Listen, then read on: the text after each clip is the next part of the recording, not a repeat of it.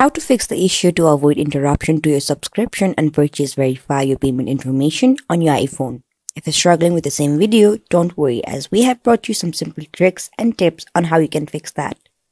Firstly, go on your settings. Now go and tap on your profile. Once you tap on your profile, it will take you to the new page. All you have to do is go and tap on media and purchases. It will take some time to load, but once it is loaded, it will now show you the option called country and region. So you have to go and tap on second option.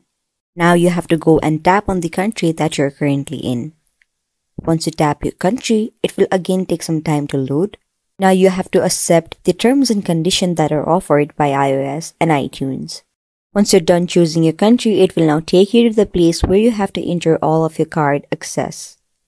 Once you enter all of your card access, go and hit on the submit button. In this way, your payment method is now changed, and the problem you had with the interruption with your subscription and purchase verify your payment information is now fixed. If you found my video helpful, make sure to give big thumbs up and subscribe to our channel.